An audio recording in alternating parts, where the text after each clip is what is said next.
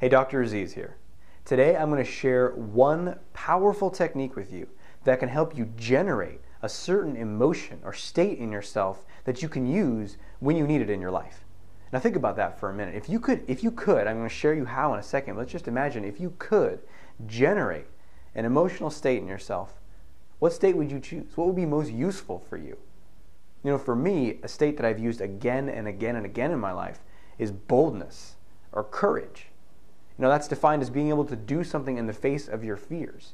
Now, ideally, we'd be able to eliminate all our fears and never feel scared again, but the reality is the way we actually do that in our life is to do the thing even though it scares us. And the most powerful emotional state to get you to do that thing is courage, right? Boldness, willingness to try and put yourself out there. So what state would you choose? Another state that I often need for myself and for others is compassion. I need to find a place of forgiveness and empathy and understanding and compassion for myself and those in my life around me. So that's another state that you might want to generate. But how can you possibly generate a state or an emotion, right? We tend to think that emotions or feelings just happen to us. So something good happens and we feel happy. Someone compliments you and you feel proud or excited. Someone criticizes you and you feel down or uncomfortable. Right? But that's not exactly how it works. There's actually many steps in between the outside world and our emotional state.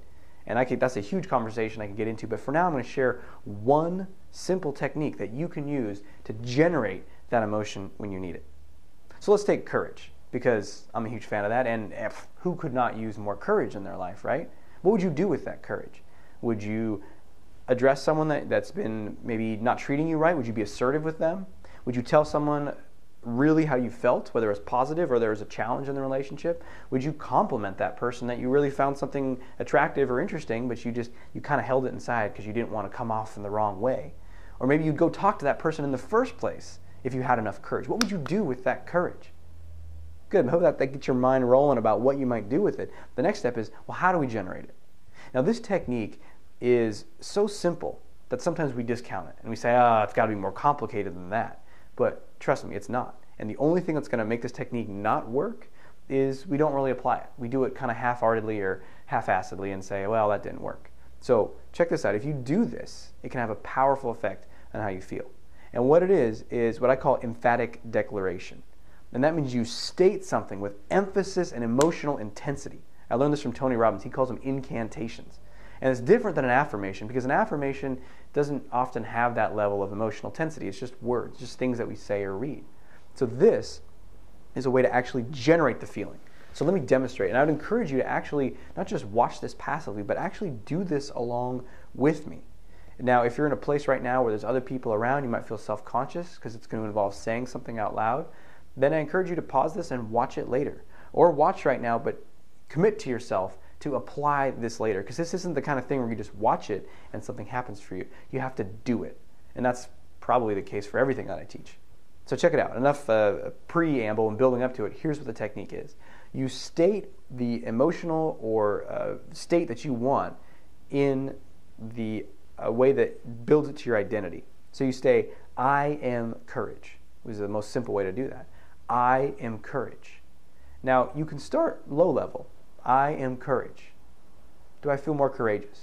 Not really. You can also increase the intensity to have more of an effect on you. So if you say, I am courage, well, it starts to feel a little better. Just by raising the volume of my voice. I am courage. Notice how I put a little bit of smile or intensity to my facial expression with that one. What about if I were to use my body? I am courage. Now I'm starting to feel more empowered, right? What if you just take it, that was like maybe a 4 or 5 out of 10. What if you ratchet it up to a 7, 8, to a 9, to a 10, right? What would that look like? Well, usually we have a cap on ourselves, right? We're like, well, that might look strange. What if someone heard me, right? But who gives a shit, right? Because like if you can do this and generate this power in yourself, then you can do things in your life that other people are never able to do just because they're not willing to be a little strange or unusual. So what if we took the lid off? What if we said, I am courage. I, Aziz, see, hear, feel, and know that I am courage. I am courage. I am courage. Can you imagine doing that? That was about, 10 seconds? What if you did that for 30 seconds straight? And replace the word courage with bold. I love doing this with bold. I am bold. Before I want to make a phone call that's challenging for me, or work with someone that I'm not sure how I'm going to do it, or if we're stuck or something like that, or maybe before I go give a talk to a big group of people, you should see me. I'm like a crazy person in my car. I am bold. I am bold. But I don't care, because that gives me the power and the ability to do so much more in my life. And it's really relatable, because everyone wants more of these things. Now, obviously, if you're doing this with compassion, it might have a different tone. You want the emotional intensity to match the tone. So you might not yell out like, "I am compassion."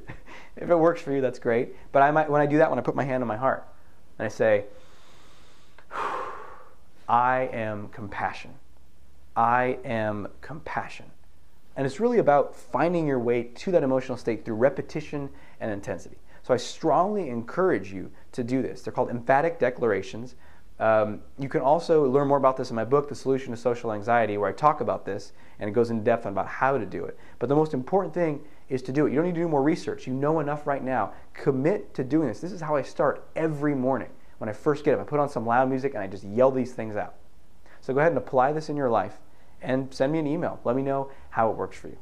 I look forward to talking to you more in the future. Until we speak again, know that you're awesome.